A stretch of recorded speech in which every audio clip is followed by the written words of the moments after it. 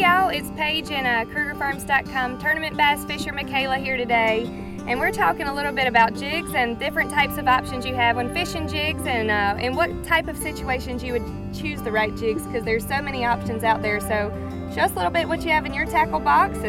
Well, right now we're sitting in a big reed patch, so we've been flipping jigs today, so that's just a heavier weight, and they have more of a pointed head just so you can get through the weeds.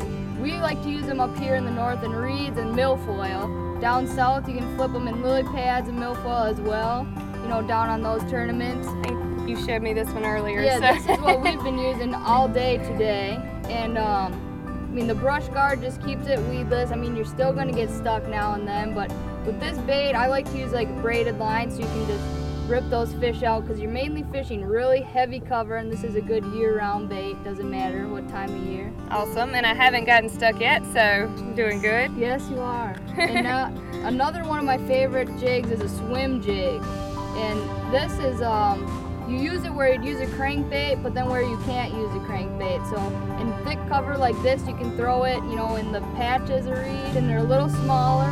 This gives it a different presentation. Usually looks like a bait fish. This one here is meant to look like a sunfish with the purple. And then if you're out of this thick cover, you can use a football head jig. With this jig, you just roll it across the rocks and you feel the bottom, and it's just meant to look like a crayfish they're feeding. Okay, and you have all these different colors. How in the world do you decide which one to use? Well, it's tough. A lot of it has to do with the watercolor. So in clear water, you're gonna want, you know, more of a natural presentation. Brighter colors work well, you know, in dark stained water. Black and blue is pretty much a good color anywhere you go. Well, there you go. There's your tips on fishing with jigs, and good luck next time you go out, and we'll see you at KrugerFarms.com.